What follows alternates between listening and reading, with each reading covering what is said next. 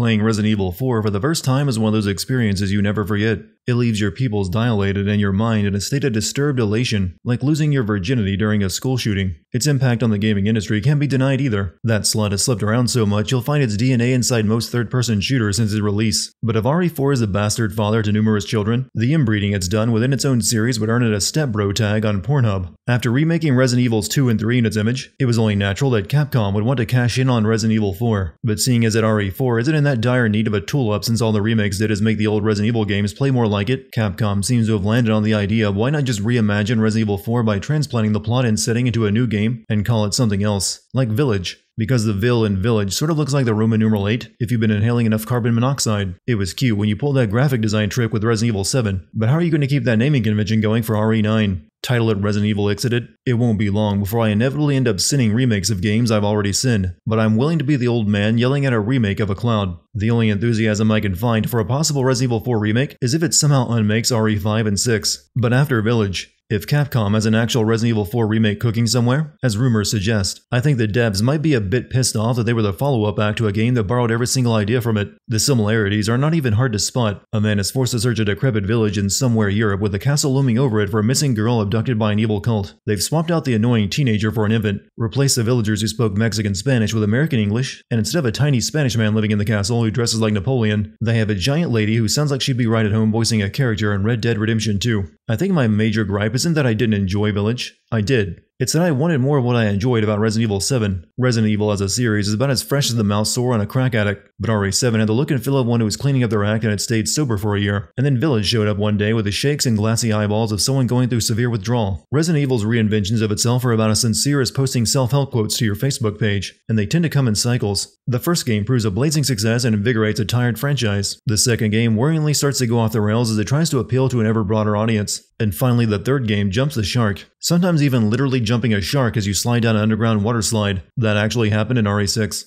Long ago, a young girl went with her mother to pick berries for her father, who was hard at work.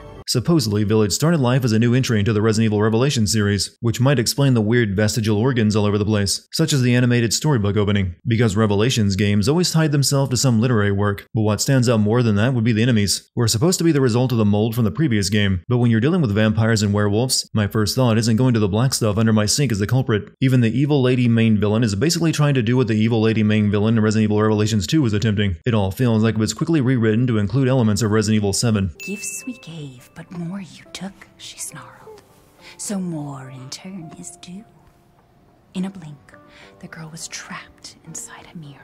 Considering that this Mia is an imposter, I have to wonder why she wasn't weirded out that a children's book managed to predict her entire operation, and why wouldn't she be concerned over the ending where the child's father wins out over the witch? Capcom is so dedicated to keeping Ethan's face hidden that the family photo album doesn't even have any pictures of him. I don't know how they managed to miss hitting Ethan during all this. Chris's assault team was firing from multiple angles in the dark at Mia, and Ethan was right next to her at the table. Chris? What the hell? Sorry, Ethan. No! What? Why? Ethan's reactions come off about as sincere as the YouTubers let's playing this game and reacting to the same thing. I found myself waiting for him to remind me to like and subscribe, and then try to sell me on Raid Shadow Legends. Rose? What the hell you doing with my daughter? Package secure, sir. Take him away. I said get your hands off her! Ethan, no. Maybe I'm expecting too much from a man who has gotten every team he's led killed, but Chris's ability to make things clear couldn't be on more display when he shoots Mia dead right in front of Ethan, and then instead of offering an explanation for this baffling action, just claims Ethan wouldn't understand, and then one of his men clocks Ethan in the head. Chris placed Ethan along with Mia's body and their baby all in the same transport, so that when it crashed, everything could go spectacularly wrong in a very predictable way. It sure was fortunate that Ethan was having dinner tonight in his outdoor winter hiking gear while wearing a clip-on flashlight. The BSAA transport truck just happened to drive right by the village where Miranda lived, and where she planned to bring Rose to anyway. No! How do you miss with a shotgun at point-blank range while camping a doorway? Ethan was pulled under the floor similarly to how the old man was pulled into the ceiling. But instead of immediately killing him like the old guy, the Lycan lets Ethan wander around in the crawlspace for a bit. Ethan will still be able to use two-handed guns even with his hand bitten in half. A lichen tossed Ethan out of the basement through the floor and out the front door, yet there's no hole in the floor where Ethan was pulled under or just now tossed out of. Since everyone recalls the opening moments of Resident Evil 4, where Leon is chased through the village by a mob while desperately blocking doors with bookshelves until they all suddenly leave once they hear a church bell ringing, so Resident Evil Village has to do that too. I almost expected Ethan to wonder if everyone was going to play bingo. I'm not sure why the village is suddenly on fire after the attack. It's you, the child's father. I know this may have originally been a Revelations game, but maybe Capcom forgot they already used the Baba Yaga influenced character in Revelations 2. Hey, wait. Do you mean Rose? Is she here? Rose! Rose, yes. She is in great danger. Since Mother Miranda brought her to the village, we have fallen into darkness. Ethan never once questions why everyone in this village knows who he is, or why they would want his daughter. Even weirder, he doesn't question why his dead wife's body wasn't present at the crash that put them here. Have you seen any other survivors? No. They're all in Louise's house. And she's not answering and the gate is locked. Quiet girl. He's an outsider. Is an outsider really less trustworthy than all your former neighbors who've turned into lichens? Even insular religious communities have a breaking point during a crisis. Outsiders, you're gonna get us all killed. Right, Anton. He helped Leonardo and Elena. We were doing fine by ourselves. In the past, these people must have had their own language and traditions. Then one day, they all became American. The old man Leonardo starts transforming into a lichen, presumably because he was bit by one. But Ethan was bitten as well and never transforms. And later, it's revealed that the lichens are created by implanting a Cadeau parasite into them. So when exactly was this guy implanted with that? Ramming the truck through the garage door directly behind it would have been preferable to ramming it into a wall and then using the truck as a staircase to the second floor. Ethan got an entire house full of people killed. And all of this was so he could get his hands on a screwdriver used once to open a latch for the key so he could progress to the castle. Ethan just smacked his half-eaten hand against the wall in anger. That should have hurt like hell. Resident Evil 7 was pretty abusive to Ethan, but this game treats him like a kitchen knife holder. Heisenberg can control metal, but he doesn't remove Ethan's guns after capturing him alive. After being captured by Heisenberg, it's time for Ethan to meet all the bosses of the game exactly as he did with the Bakers in a big family meeting. And I have to say, I like the Bakers a whole hell of a lot more. And yes, that includes more than the MILF vampire everyone lost their collective pants over. The Bakers were just a normal family twisted by something they had no understanding of, and still look mostly normal except unwashed and on meth. Absurd villains like this was something that worked in RE4, because Leon dealt with them by quipping right back at them. Villains set the tone for what kind of story it will be, and the hero is often a reflection of them. In Ethan's case, RTX reflections are turned all the way off, because no matter how absurd the situation Ethan's in, he confronts it with the same seriousness as an accountant doing the mob's taxes. And now let the games begin! Let's see what you got. Ethan Winters. Why bother taking Ethan prisoner if you think he's dangerous to then immediately Thunderdome him? Do the lichens really care that much about entertainment? Call me the Duke. Now to business. Weapons, ammunition, healing salves, anything you desire, I can provide.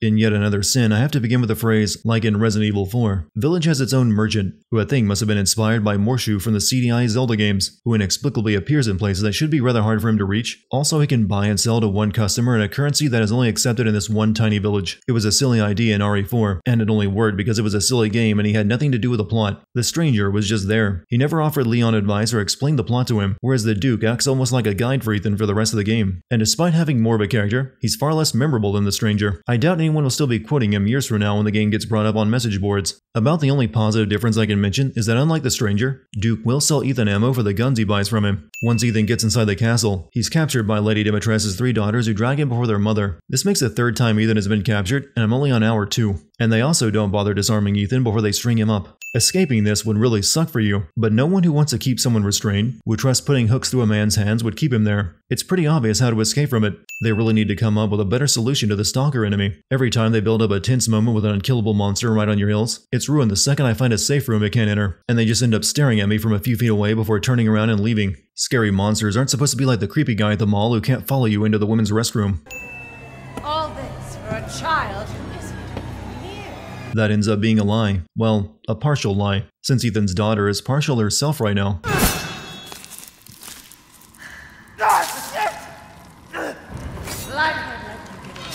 If you had the drop on Ethan, you could have cut his head off instead of his hand. Ethan grunts in pain when he picks up his severed limb like he was capable of feeling pain in that hand. To the game's credit, it does offer an explanation later for how Ethan can reattach his limbs like this, but Ethan isn't aware of the truth about himself yet, so he just assumes this is how wounds heal. Also, his sleeve is mended along with his hand. Since weapons are useless against Lady Dimitrescu, the only way to make her vulnerable is with a one-of-a-kind poison dagger that Ethan wasn't even aware of or searching for that he finds in a casket. Ethan has been naturally selected to disguise himself in a trauma ward.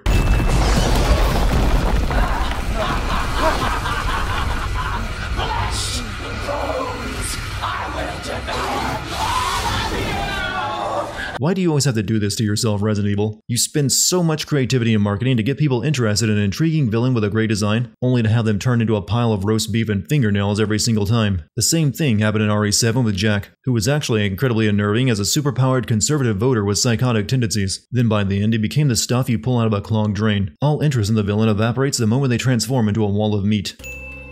How can a man be almost dead? That's a question for the wise. That's a cryptic hint at Ethan's true nature. But if this old lady, who is actually Mother Miranda, is aware of that, then she shouldn't be too surprised Ethan survives her surprise attack near the end of the game.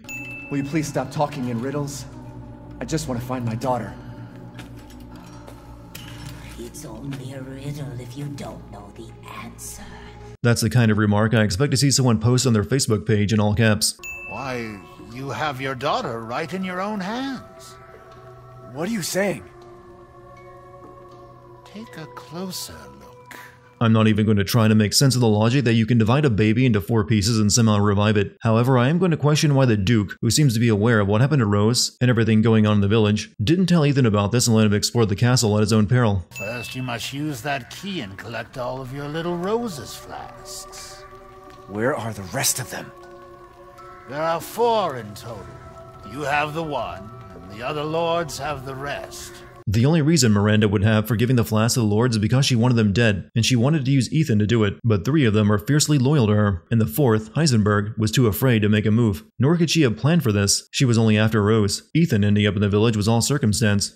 The 3rd is Moreau, a being of twisted flesh that lives in the reservoir past the windmills. I'm no high school English lit teacher who will ignore multiple names being lifted from literary and biblical characters in an effort to assign more depth to your own work. Was naming Ethan's daughter Rosemary not enough so you had to pull from the aisle of Dr. Moreau? And to top that off, Miranda's original daughter was named Eva, which is just another way of saying Eve. The start of the only horror section of the game begins with what I felt to be a very Silent Hill style puzzle, which has Ethan inserting a family photo into a mail slot to open the door. I have no idea why Ethan was carrying around a full-size photo of his wife and child when he was captured instead of a more convenient wall-of-size photo. Donna Beneviento's house is the best section of the game, being that it's the only section that tries to be survival horror. There's no combat since it takes Ethan's weapons away, and you're chased by a giant screaming baby that anyone who's ever cared for an infant will find more stressful than any of the meat blobs the bosses become. Even the boss fight against Dawn and her dolls maintains this, since unlike the others, she doesn't transform into a teratoma. Though I would like to point out the irony of a survival horror game having only a short standout moment of horror, when that should be spread across the entire game. I never figured out if Angie somehow took all of Ethan's weapons from him in the dark without him noticing, or used hallucinations to make him believe he had. Because after killing Donna, all of Ethan's guns are back in his inventory without ever picking them back up. So if she was capable of doing that, I think she should have also made him forget he had picked up a pair of scissors downstairs, since that's what he kills her with. Donna kept that key inside her chest. I'll just be taking this. What are you doing with Mother's special child? For once, Ethan got a break. He grabbed the 3rd flask without Moreau even being aware of it, and could have snuck out. Instead, he waited and got Moreau's attention so he could taunt him with it. So everything that happens afterward was an avoidable consequence, because Ethan should know by now that none of these people are normal and you shouldn't take them for granted. Ethan! I gotta say, I'm surprised you made it this far. It'd be a shame if something happened to you now. You would think Chris would be relieved that Ethan is alive. Instead, he continues to play it cold and throw suspicion on his actions for no real reason. You stay out of our business, Ethan. Watch out! Ethan stated at the beginning that Chris had put him through military training so he could defend his family in the event that they were attacked again. And now here they are being attacked again. It more than meets the requirements.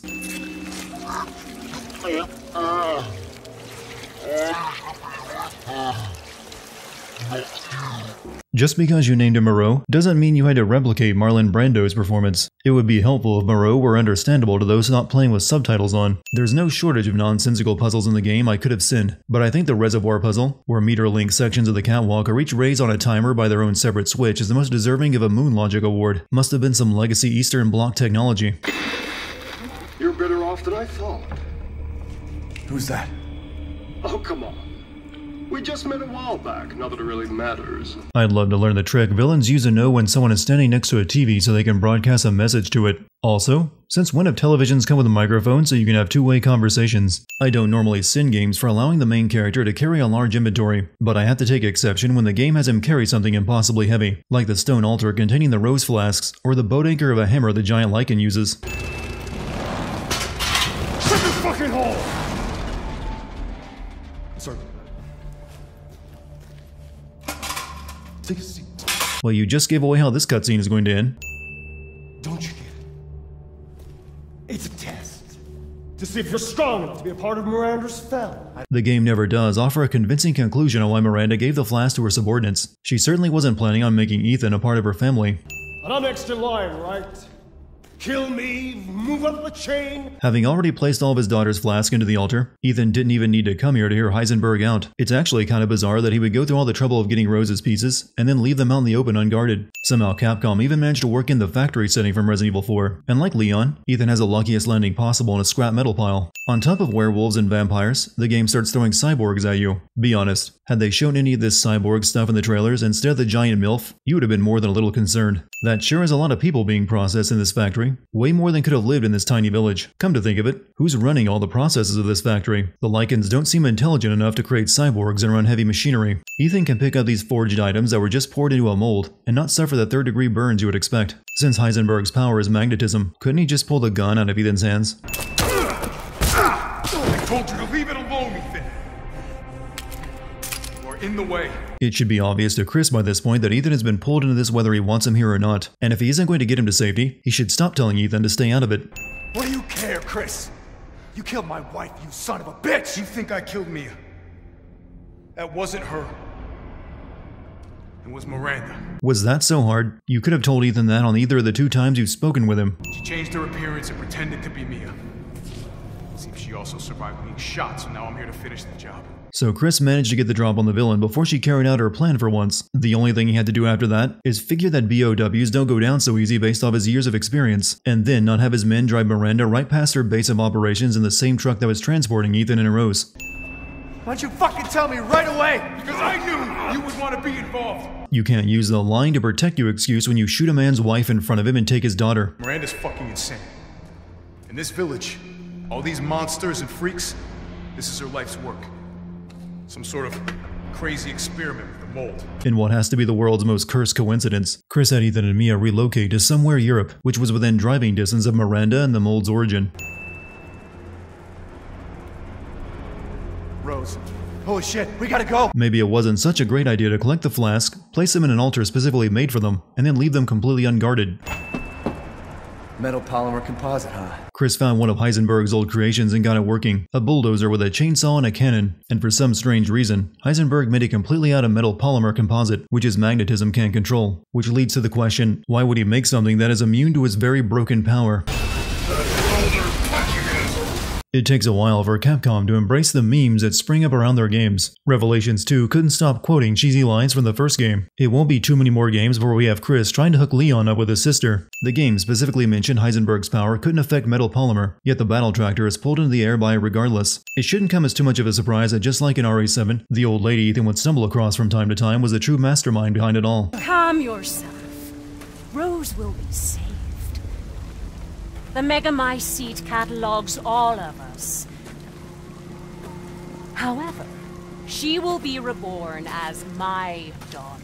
Miranda can have her motivation for turning an entire village into monsters, kidnapping Ethan's daughter, and even inspiring the creation of the Umbrella Company decades ago summed up with, she wants her dead daughter back. Christ, did her brain or her womb rot first? Someone should have told her that she could have had another kid after the first one died. Historically speaking, a peasant woman living around the turn of the 20th century should have had around 4 or 5 kids by her 21st birthday. And this poor woman living in a rural village in the middle of somewhere Europe was apparently the world's first and foremost genetics researcher. Since she set about performing a century of inhumane experiments on her neighbors, with the big fungus she just happened to stumble upon in the hopes that one day it would be able to recreate her daughter through the stored memories in the Megamai seat. I'm not even sure why Ethan and Mia's baby is the perfect candidate. Miranda just says it is. If it's because they were both infected by the mold, then we're back to square one of asking why didn't she just get herself knocked up again since she was infected with it too. I have to tip my imaginary fedora at Resident Evil Village. Somehow I managed to make a cult kidnapping the president's daughter to infect her with a mind control parasite sound plausible. The last time. I was able to contact Ethan. I heard Miranda's voice. She murdered him. Honestly, for the amount of successes versus team and VIP deaths, Chris has a garbage record. Since when does Chris Redfield smoke? Yesterday, we took down the transformed Miranda, but we didn't kill her.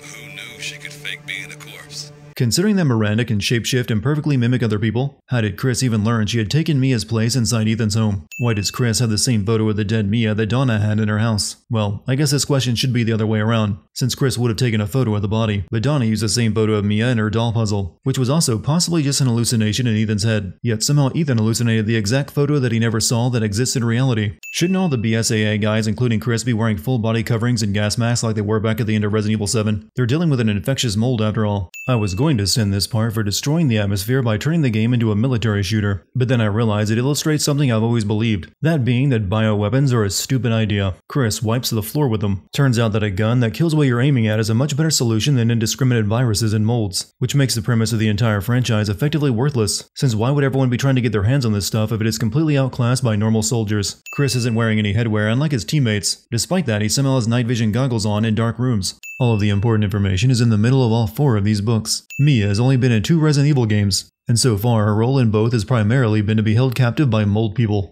Why are you here? I was caught and used in experiments. If Miranda captured Mia and used her in experiments before assuming her place in the house, wouldn't Ethan have noticed his wife's absence? It takes more than a few hours to perform lab experiments. You said that you would keep us safe. We did everything that you asked. We moved over here, everything! The fact that they relocated right next to the origin of the mold still gets me, so I'm sinning it a second time. I tried to keep this a secret, but...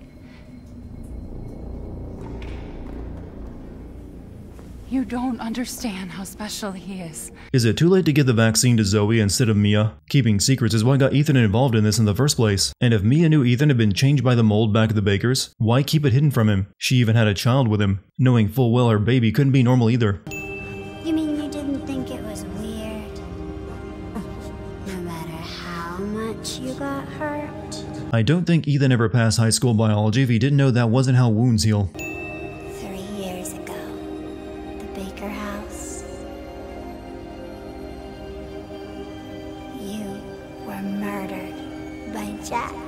I'm detecting a rather poorly inserted retcon here. You expect me to believe that Capcom started setting this up back in Resident Evil 7 when Jack curb-stomped Ethan in the guest house, and somehow the mold revived him while being dragged to the house, turning his whole body into mold in the process that apparently mimics being human so well that even subsequent medical evaluations afterward didn't detect it. And when people infected by the mold take too much damage, they calcify and crumble to dust. Something Ethan didn't do even after having his heart ripped out. And if Ethan was a molded for that entire game, Evelyn should have had complete control over him since it was her mold. Duke brought Ethan to the ritual side in his carriage despite the path here being blocked by mold. And despite just steering the carriage from the front seat, he's sitting at the back when Ethan gets out. What?